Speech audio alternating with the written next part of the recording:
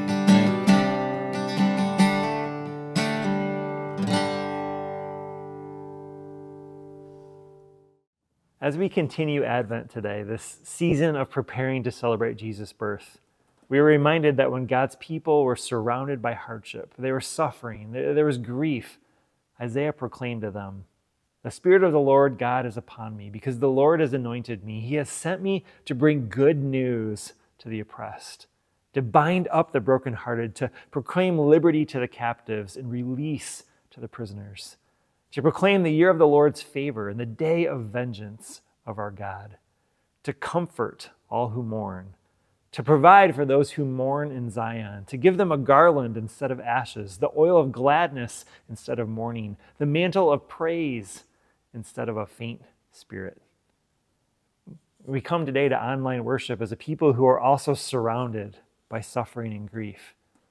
And yet the Spirit hovers among us, tending and anointing, inspiring freedom where there is captivity, declaring blessing in places the world is cursed, and igniting fierce joy where mourning and heartache prevail. We wait today as people who experience hardship and pain, and yet we're called to witness to the persistent joy that sustains our life as God's people. As I light the first, second, and third Advent candles here in Potterville, I invite you to light a candle at home.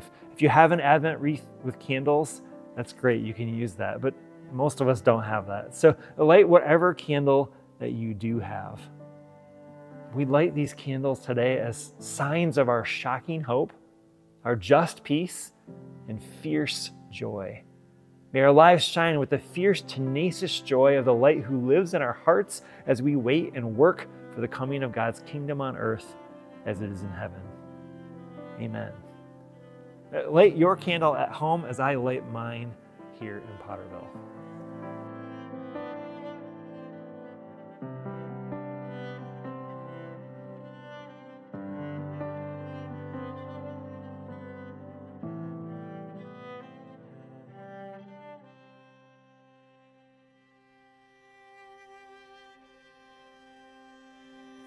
We look to the light of that pink candle as we look to God and the joy that God brings to our lives.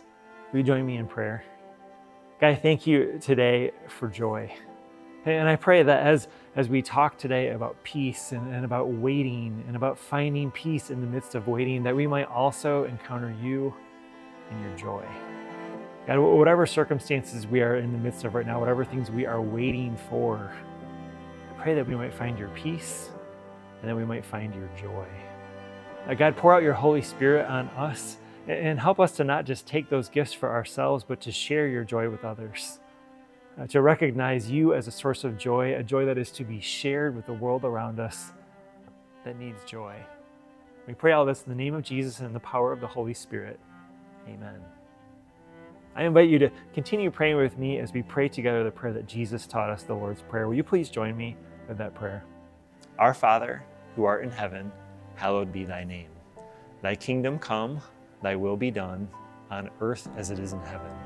Give us this day our daily bread, and forgive us our trespasses as we forgive those who trespass against us. Lead us not into temptation, but deliver us from evil. For thine is the kingdom, and the power, and the glory forever. Amen. Today we are continuing in our series, Missing Peace.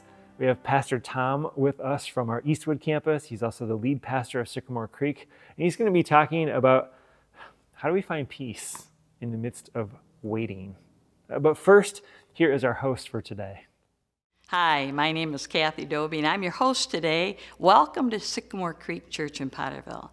We're glad you've joined us for worship. I invite you to get connected to Sycamore Creek Church and take next steps to help you along your faith journey by submitting your prayer request. You do all those things by filling out a digital connection card at sycamorecreekchurch.org/connection. Take a moment to do that. We refer to that connection card again later in the worship service. Connect with us for the first time and we'll send you a free book.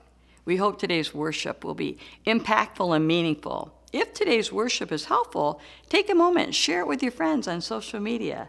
You can share the worship service and use our hashtag SCCPotterville. Today's message begins with this.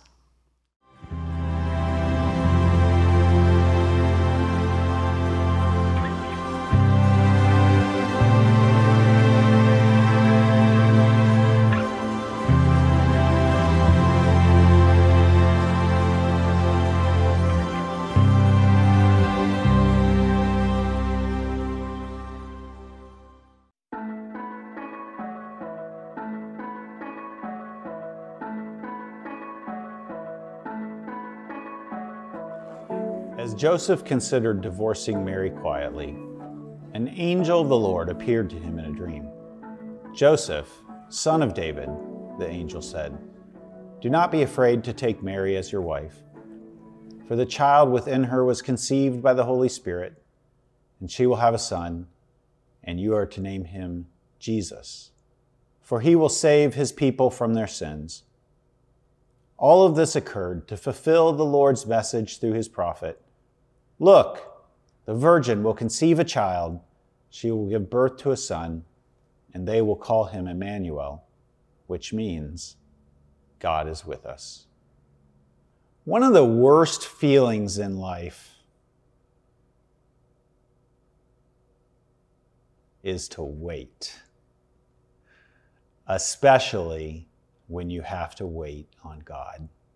When you feel like God's taking too long, when God has forgotten you or isn't paying attention or maybe sleeping, or does God go to the bathroom, close the door, pretend you're not there?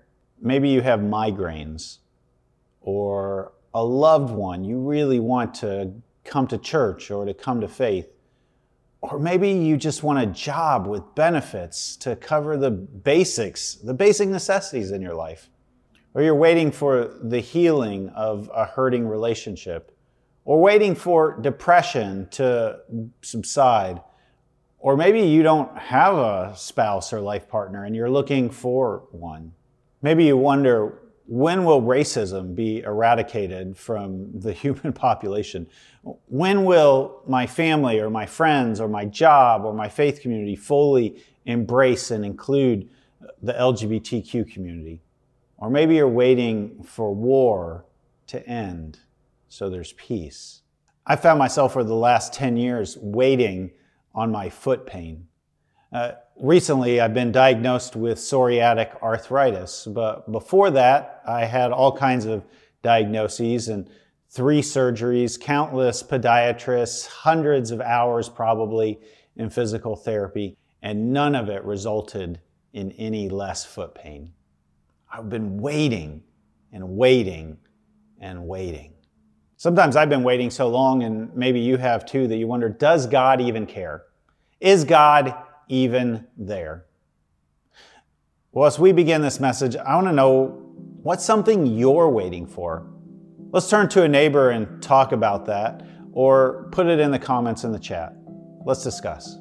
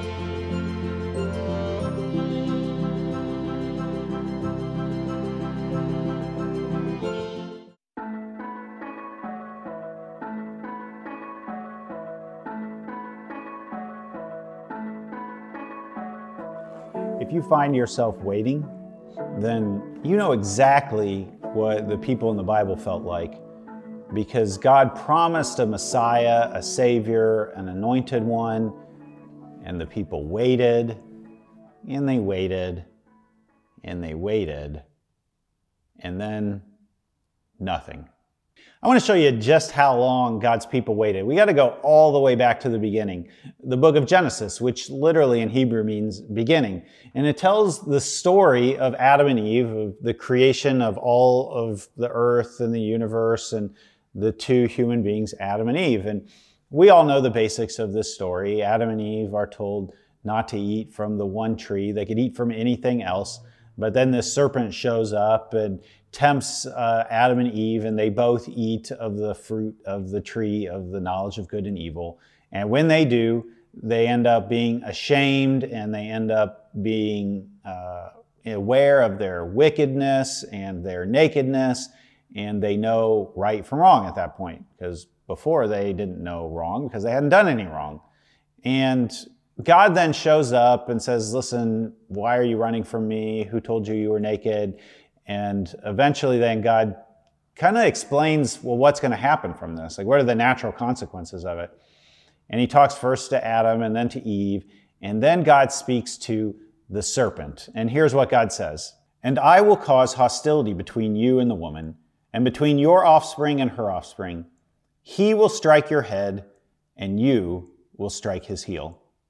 Right here in the very third chapter of the first book of the Bible is what biblical scholars and theologians, both Jewish and Christian, have looked at and said, listen, this is a unique moment. There's something that God is promising here, that the things that are broken in this world and the cause of them, the serpent in this case, will be, well, taken out of the game.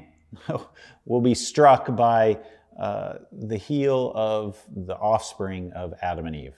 And then centuries pass, and more centuries, and more centuries, and millennium, and nothing happens. This Savior, this Messiah, this Christ, this anointed one, well, never shows up.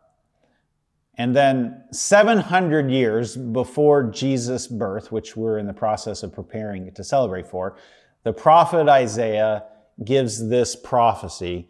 It's both a prophecy about something that's going to happen immediately, the birth of a son in King Hezekiah's family in the midst of this really terrible time.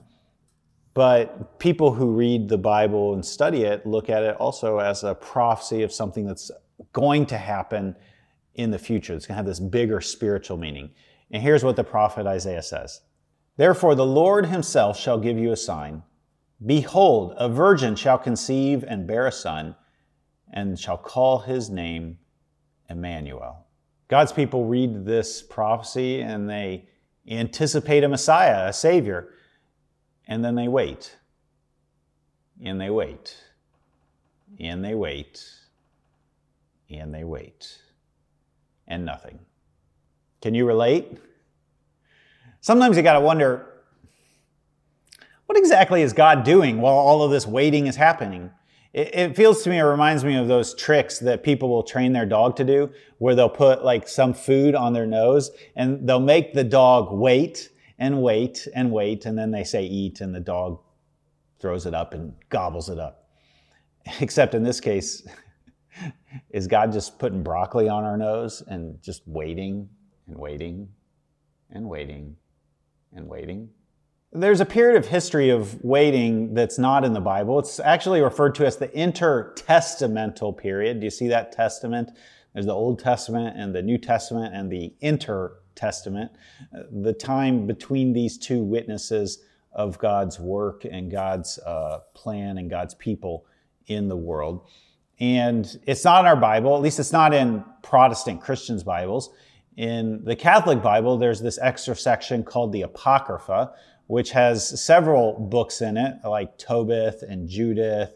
There's some extra parts of the book of Daniel and the book of 1st and 2nd Maccabees. In the book of Maccabees, we get thrown into the history of this intertestamental period where the wake of Alexander the Great's conquest of the Mediterranean, he conquested in 12 years more than anyone else in that region of the world had ever conquested. And then the rise of the Greek Empire, the Seleucid Empire, and then the Jewish revolt through the rise of the Maccabean family, and then ultimately them losing their independence when Rome shows up, and the Roman Empire is unlike anything else that the world has ever seen before, and it just crushes Israel once again. The Israelites, or the Jewish people, got a taste of what they wanted, which was a political leader in the Maccabean revolt, but it ended up not being as long-lasting as they would have hoped for. It's in this period, though, where the Maccabean revolt is successful that you have the birth of the celebration of Hanukkah and the rededication of the temple in Jerusalem. All of this, though, is eventually quashed completely by the Romans. And we see the people waiting and waiting and waiting.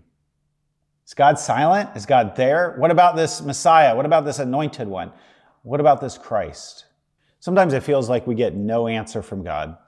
We say to God, it's like this bargaining thing that we do with God. We're like, God, just give me a sign, give me a word, like just make that leaf fall from the tree and I will know that you're there. And instead, all we get is silence. It reminds me of the great defender of the Christian faith, C.S. Lewis, who would stand before hundreds of people and intellectually defend the Christian faith. But when his wife died, his grief overwhelmed him. And he wondered in a book that he wrote anonymously called A Grief Observed, if God wasn't behind a locked door while C.S. Lewis was pounding on that door, asking, God, are you there? Why this suffering? Why this grief? All right, I've dug us in a pretty deep hole here, haven't I? But here's the good news I want you to hear today. Just because God is silent does not mean that God is absent. While you are waiting, God is working. And we get from the Apostle Paul, he's one of the first missionaries of the church, wrote lots of letters to the churches that he founded around the Mediterranean that ended up in our book, our New Testament of the Bible. And we get in one of his letters a little bit of, I think, a behind-the-scenes peek at what God is doing in the waiting. Let's hear what Paul has to say. But when the right time came, God sent his Son, born of a woman, subject to the law. God sent him to buy freedom for us who were slaves to the law, so that he could adopt us as his very own children. This phrase, in the right time, in Greek is pleroma chronou, which means like in completeness, in perfect time, in the fullness of time.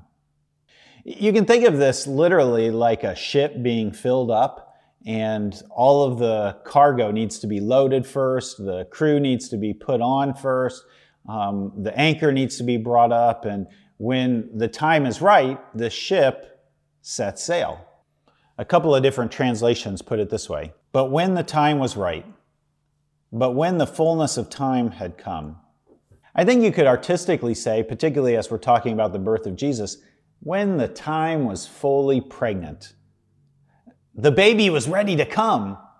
And you've seen people pregnant, you've seen women pregnant, and there's a moment when the baby is not ready to come. The time is not fully pregnant. And then there's the time, and every woman who's ever been pregnant knows, get this baby out. The time is right. It's full, it's pregnant, it's ready to go. Here's a question for you to chat with a neighbor or put your answer in the comments. When was a time when everything was just right that you've experienced? Let's talk about that.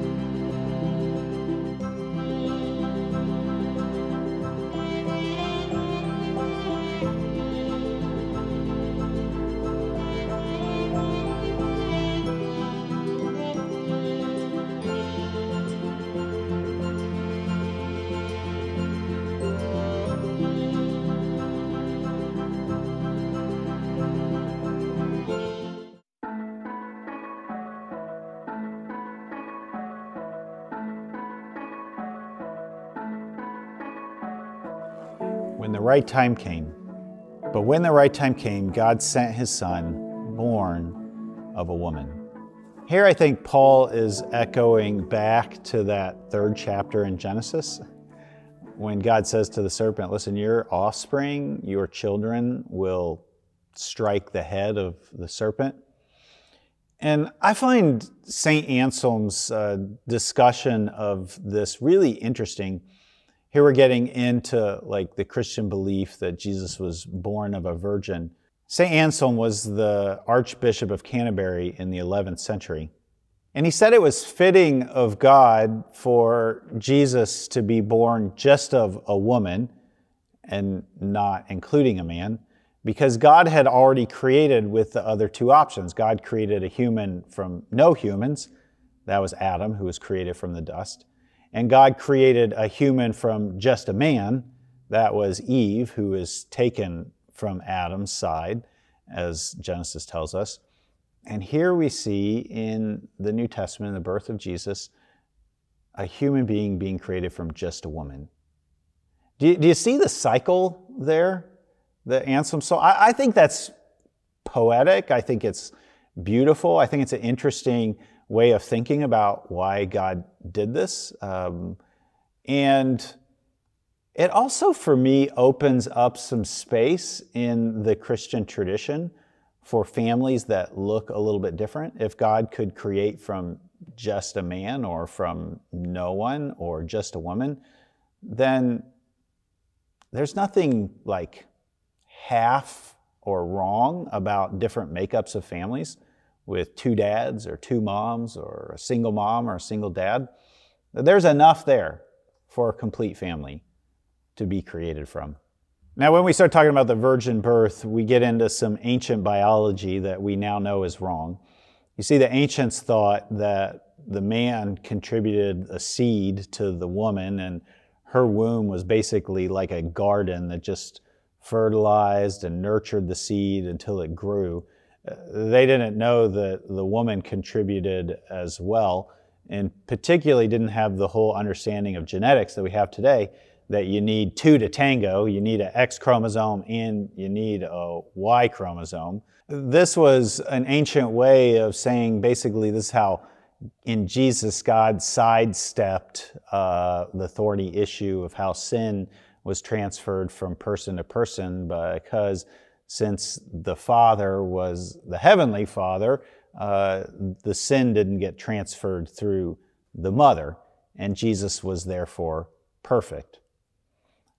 Now, we, of course, have all kinds of questions about that today, but I do still think that the idea of Jesus, or the belief that there's something entirely unique about Jesus in his perfection, in his sinlessness, in his perfect love, is still really important. And Christians have, over the centuries, come up with all kinds of different theories about why Jesus' perfection was important for our atonement, that is, our being made at one with God. And there's three big theories, and most Christians, if you've grown up in America, have only heard of the first of those. The first one is substitutionary atonement. That Jesus, in his perfection, was the perfect substitute for your guilt. And your guilt is forgiven in Jesus' perfect self-sacrifice. That's the first theory of why Jesus' perfection is important. The second theory is called Christ the Victor, or if you like the Latin, Christus Victor. And in this theory, Jesus' perfection was important because his perfection allowed him to overcome the forces of evil in this world. Jesus died because he was like a soldier who went behind enemy lines to set you free from the bondage of sin and death. And only one who was perfect could do that. Now, the third theory of atonement and why Jesus' perfection was important, I didn't learn until seminary. It's a theory that's called theosis, or divinization. And this is generally held more in the Eastern Christian tradition, Eastern Orthodoxy. And this idea says that Jesus' perfection was important because Jesus, in his perfect love, in his perfect divine nature, took on the human nature, and in the process healed and absorbed all of the rottenness, all the brokenness, all of the sin that exists in humanity. And only a perfect human being could do that. Maybe you've heard the old adage that one rotten apple spoils the bunch. But what if you have a basket full of rotten apples and one apple that is fully God in its perfection and fully apple gets thrown into that bunch? What does it do? Well, it absorbs all the rottenness of all the other apples and heals it. Whatever is the right theory, and I don't know that any one theory by itself fully encapsulates what Jesus' perfection and Jesus' perfect love means or why it's important. But I think in all three of them together, we get a level of complexity and a level of beauty that we're getting at here when we talk about the virgin birth, of why Jesus was perfect in his love. When the time was right, he was born of a woman, and in it we became adopted as children of God. When I hear this adopted language, I think of the routine that we have in the morning with the boys, and we've had a couple of kids here from this campus as well come and hang out at our house in the morning before they go to school at Post Oak Academy across the street. And before they leave, we have this little set of questions that I ask them. I say, remember who you are. And the right answer is, I'm a beloved child of God. And then I ask them, and who is everybody else? And the right answer is, beloved children of God. And then I say, and now you have to treat them like it, even if they don't act like it. We are all adopted, beloved children of God. Every single one of us. No matter where you've been, what you've done, who you are, who you're not, you are a beloved child of God. So centuries passed and millennium passed, and God's promised Savior finally came. Why that time? What was behind, like if you could sort of peek behind the curtain of God's, view of the world, God's view of, all of humanity, why was the time perfect? Why was it the right time? Why was the time pregnant at the time that Jesus was born? Now, the actual answer to that is, I don't know. I'm not God. It's above my pay grade. But maybe we can use our imaginations and creativity. I mean, Christians have been doing this for a long time, kind of reading in between the lines. And what we'll find when we read in between the lines is, just because God feels silent doesn't mean God is absent. And while we're waiting, God is working.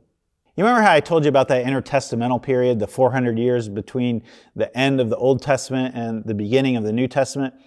Well, historians and Christians, Christian theologians and biblical scholars have looked at that 400-year period and said, what's particularly unique in all of history that's happening at that moment when Jesus is born? And let me give you 4 things that I think are really unique from that study or that kind of imaginative work. The first is that Alexander Great had, conquered the entire Mediterranean area and created this sort of, unified, shared culture around the whole Mediterranean Sea.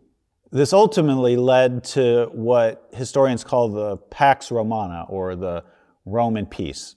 This was sort of a unique period in history when across that whole region there was a common culture, a set of roads that could be traveled on, a shared language. Almost everyone in the Roman Empire spoke a little bit, at least a little bit, of Greek. In the midst of this time period, Jews were no longer allowed to live in Jerusalem, and they were dispelled out throughout the entire empire, what you would call the Jewish diaspora.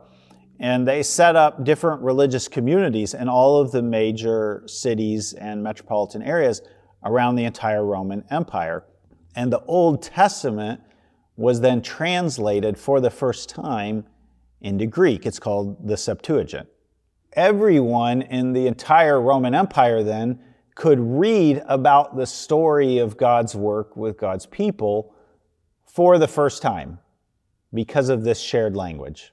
So what you end up with are these religious communities that Paul and other missionaries went to, where Jews are already there. They've already been reading the Old Testament in Greek, and Paul preaches to them. And many of them then come to see Jesus is the Messiah. Jesus is the long-awaited Christ, the Anointed One. And it spreads then throughout the whole Roman Empire from these Jewish centers out to Gentiles. Now here's the irony of this whole thing. Because it's the Roman Empire that facilitates this dispersion of Christian belief, this dispersion of Christian experience across its roads, across its culture, across its language. And yet what it was dispersing across the entire empire was a radical view of Jesus, of a total acceptance, of a love that subverted the very empire that facilitated its dispersion. While God's people were waiting, God was working. Maybe you're in a holding pattern and you feel again like, what is God doing? Why am I having to wait?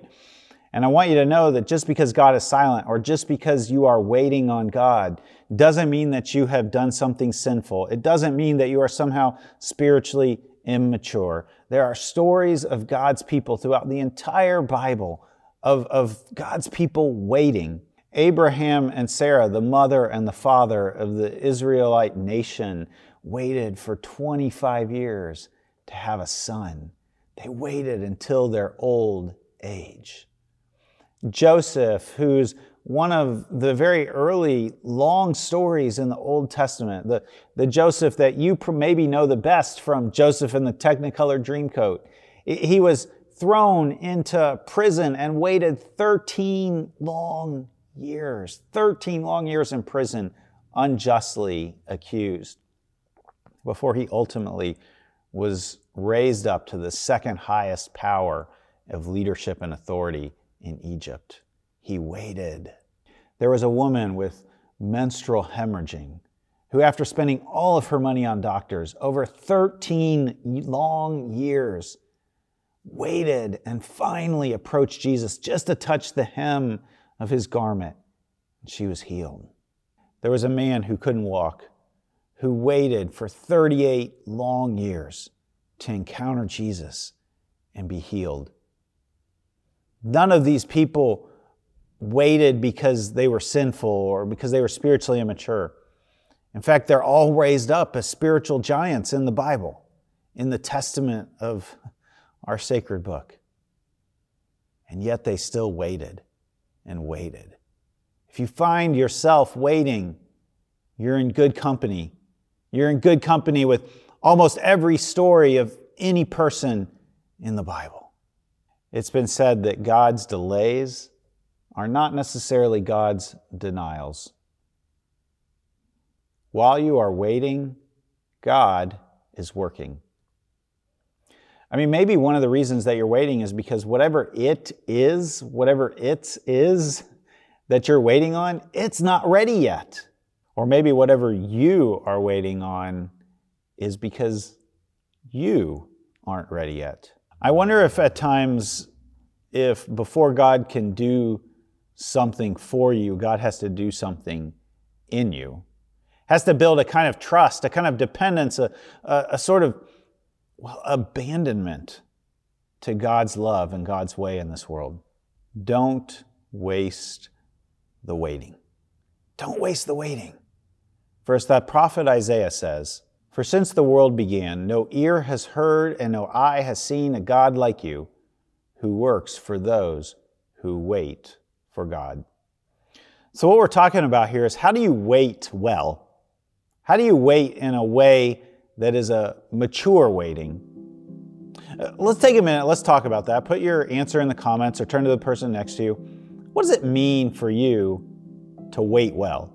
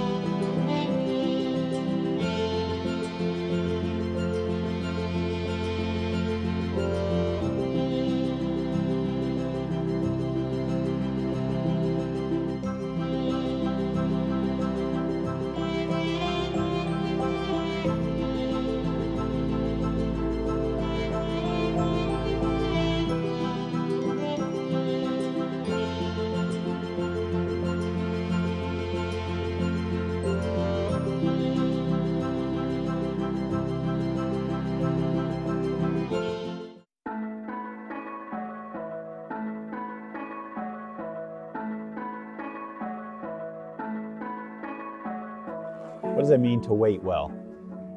I'll give you one example from my life, and I don't know that I particularly waited well, but as I look back on how things progressed over the time, I can see I can kind of catch a glimpse of how God was using the waiting, or how the waiting could be used well by God. And you remember I told you about my foot pain. I've, in the last year or so, been diagnosed with psoriatic arthritis. It shows up mostly in my feet, but it's also in my hands and a lot of my joints. And I used to backpack all over the nation, literally the nation. I've backpacked up in the UP, I've backpacked in all the Lower Peninsula, I've backpacked in the Adirondacks, I've backpacked in Canada, backpacked in the Smokies, in Yellowstone, in the Grand Tetons. I've backpacked in Yosemite, I've hiked in Italy. I mean, I love backpacking. I was making like a life bucket list for all the places I could backpack. And the last time I went backpacking, I hiked maybe 2-3 miles at most with my son. And it was excruciating pain. I just couldn't do it anymore. And I realized instead of just sort of fighting with all this, and I'm not saying that going to see the doctors or the physical therapists, or now I've ended up with rheumatologists, that anything about that was wrong. I think it was all good. But there's a sort of gentleness I've given to myself, and I've adapted to the pain and shifted in things that I like to do. So instead of backpacking and camping out in the wilderness, now I enjoy canoe camping. And here's the crazy thing.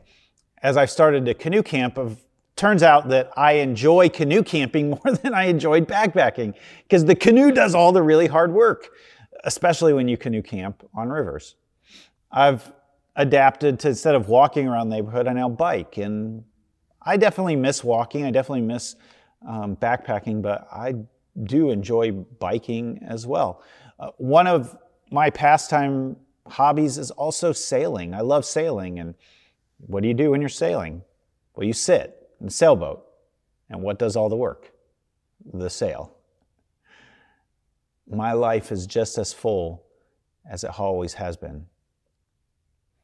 Now, here's one other thing that I've noticed in myself, is that this pain that I have has made me a more humble and compassionate person to other people's pain and hurt. There's a way that God has worked in the waiting to make me a better pastor because of it. I think back to Paul, St. Paul saying that he had this thorn in the flesh. And nobody really knows what that is, but I think most scholars think that it was a blindness that was coming on him. He was losing his sight. And Paul says, I asked God to take it away 3 times. And God responds back to him, says, no, I'm not going to do that. For my power is made perfect in weakness. There's a way that God's power through me, in my being a pastor and being compassionate and loving of other people, has been made more perfect through the waiting that I've had to do in the midst of my foot pain.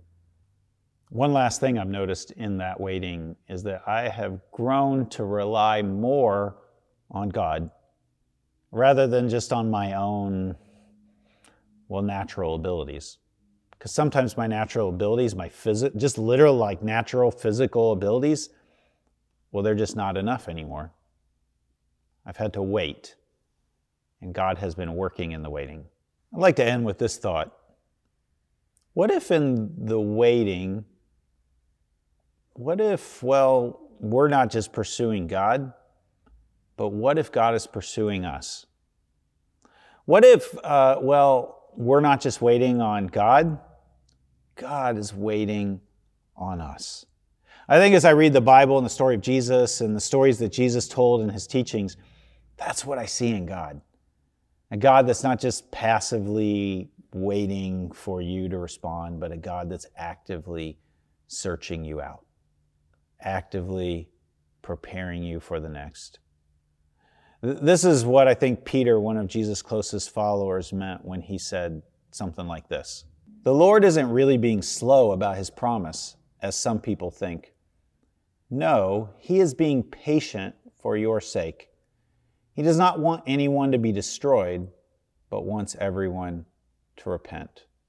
Repentance just means, it's like an old traveling term. It's like you turn around. You're going the wrong way, so you got to turn around and go the other way. You have never traveled so far away from God that you can't just turn around and find that God is right there behind you. God is pursuing you even in your waiting. That's the good news today. Thank you, Tom. I have a few announcements for us, and the first announcement is that we would love to help you get connected with Sycamore Creek. We'd love to support you in taking steps where you can grow in your faith. And you can do all that and more by going to sycamorecreekchurch.org/connection and filling out a digital connection card. I want to encourage you, take a moment right now to get connected to Sycamore Creek and help us to connect with you.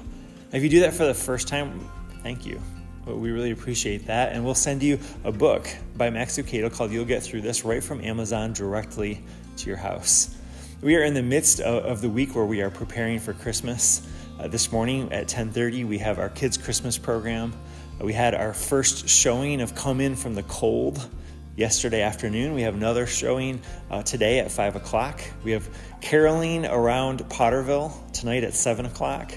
And then coming up this week, we have some great things that are happening the weekend of Christmas. We have on Saturday the 23rd, a spirited sanctuary service, Sanctuary Spirits, where we will be celebrating the birth of Jesus in a bar. And it's a great opportunity to invite someone to hear the Christmas story, to hear about the good news of Jesus, and to celebrate Christmas in a different setting than in a church sanctuary. Now, if a church sanctuary is your thing, don't worry, we have plenty of options. We have a Sunday morning, final Sunday in Advent service on the 24th, and then that evening we will be gathering at 7 p.m. for a candlelight Christmas service. I love that service. It's one of the highlights of the year for me. Lots of different ways where you can celebrate Christmas coming up with Sycamore Creek. Speaking of Christmas, I want to remind you that throughout the month of December, we are highlighting our Christmas offering. Our annual Christmas offering you can give to anytime. And in particular, if you go to one of our Christmas services, like the service at Sanctuary Spirits or our candlelight service on Christmas Eve night, 100% of our offering goes to our Christmas offering. Now, the Christmas offering, it goes to three things. It goes to our care ministries, it goes to local mission, and it goes to global mission. And I could tell you stories all day long about the things that we do with that money that help us care for people in our community, like helping them with rent assistance and utility assistance, the things that we do to reach out and share God's love with our community through local mission. Things like our back to school bash that supports our schools, and things like our gas giveaway and our free car washes. All of that comes from the Christmas offering. And then also our global mission, where we support Dr. Meir and her feeding program through the Christmas offering, as well as supporting the United Methodist Church missions that are taking place throughout the world. All that happens through the Christmas offering. And a reminder, our Christmas offering comes with a challenge. And the challenge is to give away as much as you spend on Christmas.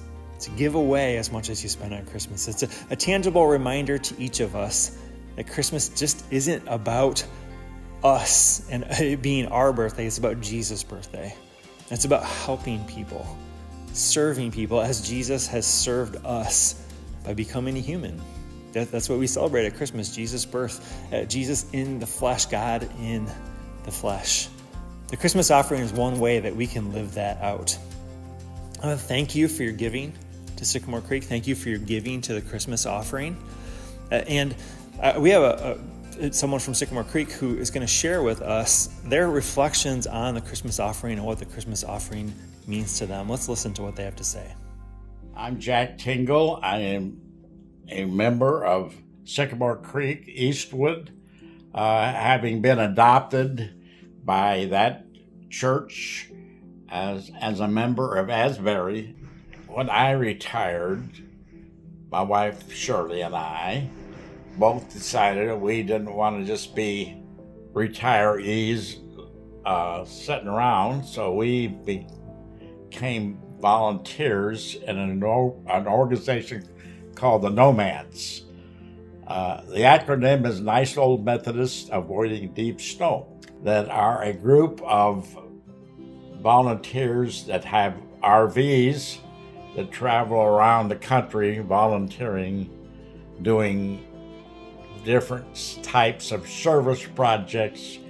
For 16 years, we went around volunteering, and then got to the stage of life where it wasn't easy to physically do that, and so we quit doing that and volunteered in the local church.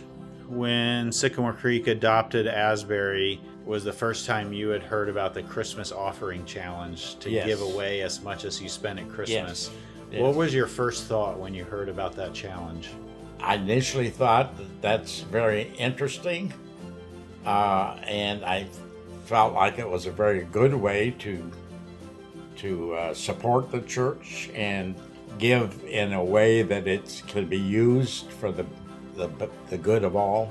I love mission work, and I feel like it's very important for local churches to be in mission and to do that locally as well as globally.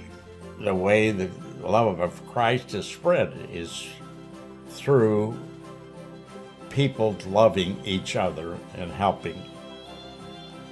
And that's my personal belief, is that it's best to do all you can, to as many as you can, wherever you can. Thank you again for your giving to the Christmas offering. I'm so grateful for your support and for all that we're going to be able to do in 2024. Here's Kevin with our final worship song.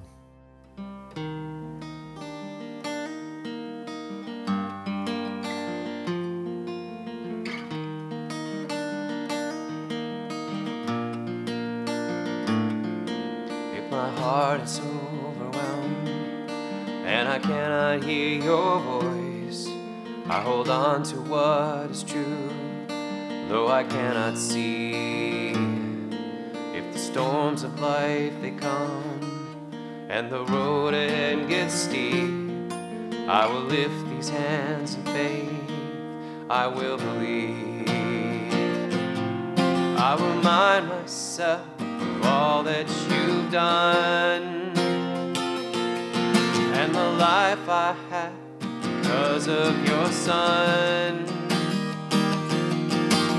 Love came down and rescued me. Love came down and set me free.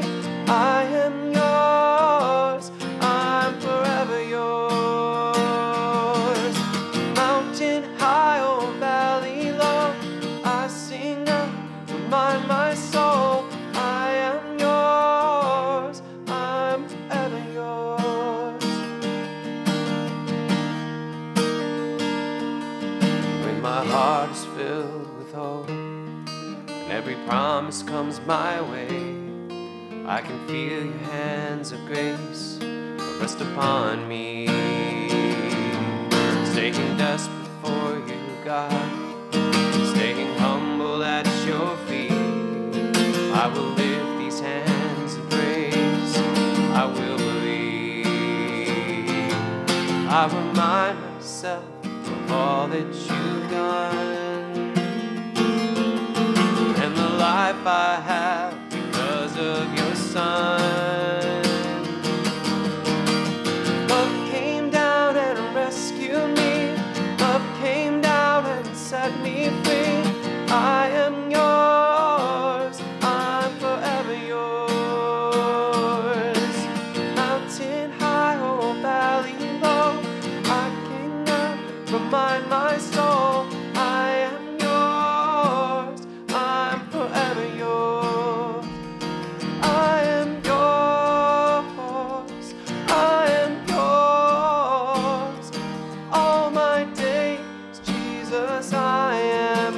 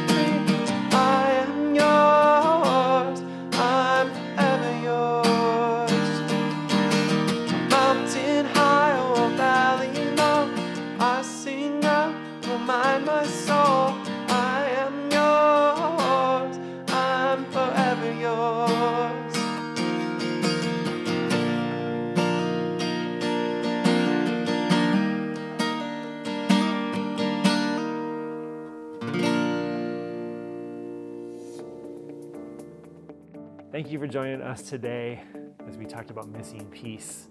I hope that you experience some of the peace of God in your life through worship today, and that continues throughout the rest of this week. We'll see you again soon.